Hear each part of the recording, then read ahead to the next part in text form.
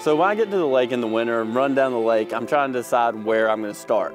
I'm looking for bait-oriented fish for the most part. So I'm looking at where the bait's gonna suspend. And I think that's gonna be near the channel in general. So I'm looking at channel swings, points with drops near the channel, or humps that run down the side of the channel. So I'll look at my map while I'm running down the lake. I look for channel swings or humps with drops near the channel, like right here at the mouth of this creek.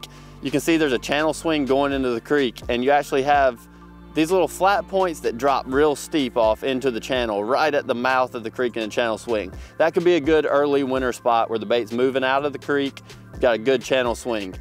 And then outside of some of the channel swings like that, you just got your deep main lake water. And with that, I look at like humps and points and things that drop off into the channel. Like right here, we have a ridge that runs right parallel down the channel with drop out here into the deepest water in the reservoir.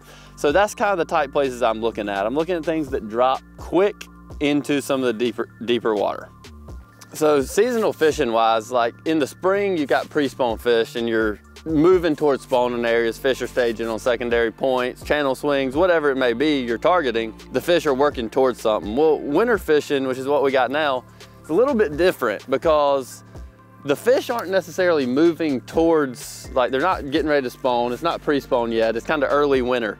So when I'm looking for areas to fish, picking what I'm looking for on the lake, I'm actually looking for like bait. That's what the fish are looking for in the winter. They're looking for shad, crawfish, whatever you think the main forage is where you're fishing. So I'm looking for channel swings with rock if I'm thinking like the fish are feeding on crawfish heavily.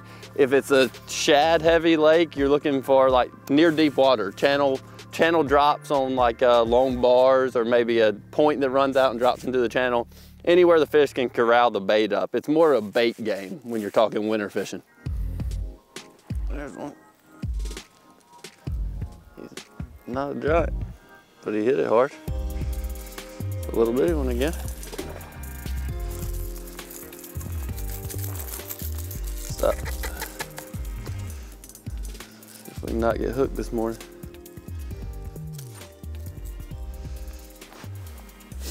Little spot.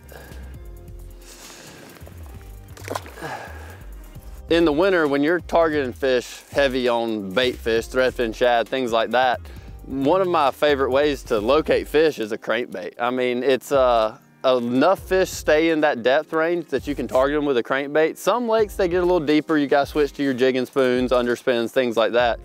But I love crankbaits for covering water. This is just a dual hardcore shad. I mean, this is a larger bait. It's a 75, so it gets about 12 foot deep. And I can just run down some of these drops, channel points, things like that, and cover water. There may be better ways to catch them, but you can find them on this bait. It's a good covering the water bait.